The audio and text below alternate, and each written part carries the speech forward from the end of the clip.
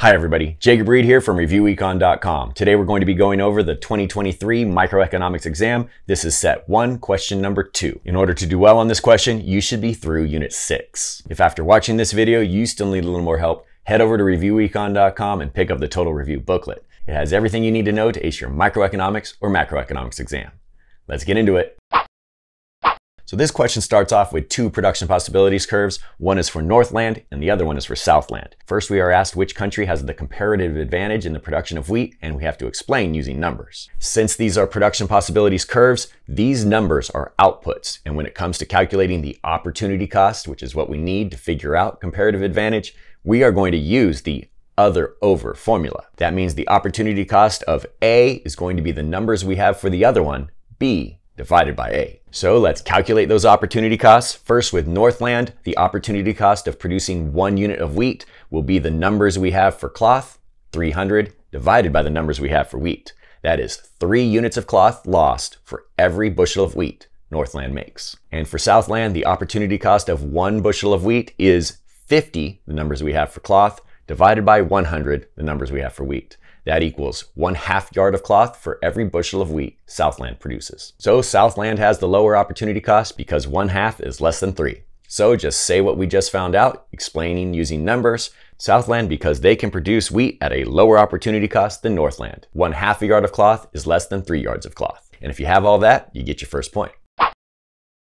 For part B, we're going to identify a specific number of yards of cloth that can be traded for 10 bushels of wheat. And it has to be mutually beneficial to both Northland and Southland. Now remember, mutually beneficial terms of trade will fall between the two countries' opportunity costs. And the opportunity cost for 1 bushel of wheat was 1/2 a yard of cloth for Southland and 3 yards of cloth for Northland. But here we aren't looking for just 1 bushel of wheat, we're looking for 10 bushels of wheat. So we have to multiply those opportunity costs by 10 to find a mutually beneficial terms of trade. That tells us any number between 5 and 30 will work. My answer here is 10 yards of cloth, but any number between 5 and 30 will be just fine and get you that point.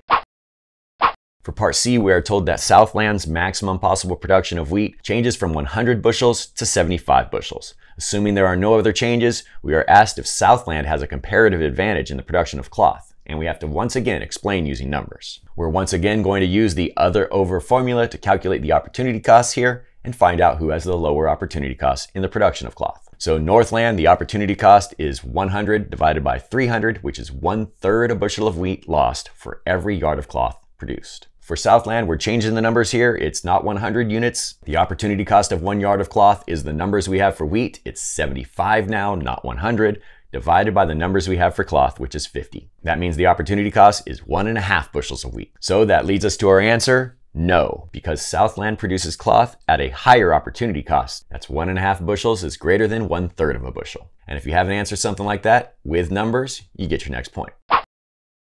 For part D, we are told that turnips are produced in a competitive market in Algeria. This country does not engage in international trade, and runoff from turnips pollutes the rivers and harms the residents of Algeria. For part DI, we are asked if the market equilibrium for turnips is allocatively efficient, and we have to explain using marginal analysis. Remember, marginal analysis means we have to compare marginal benefits and marginal costs. This is a negative externality in production here, so it might be helpful to look at that graph. We can see that QO is the allocatively efficient outcome, and QE is what we get at equilibrium. Since the marginal social cost is greater than the marginal private cost, we are going to overproduce this product, and at the market equilibrium, the marginal social cost is greater than the marginal social benefit. This creates deadweight loss in the market. That leads us to our answer here, no. Because the negative externality in production means the marginal social cost is greater than the marginal private cost, at the market quantity, the marginal social benefit is less than the marginal social cost. That means the market is overproducing and there is deadweight loss. When it comes to externalities questions, make sure you fully identify which type of externality we're facing. In this case, it's a negative externality in production. That's why I underlined it there. And if you have an answer something like that, you get your next point. For part DII, we are told that in an effort to reduce pollution, Algeria's government imposes a lump sum tax on turnip production.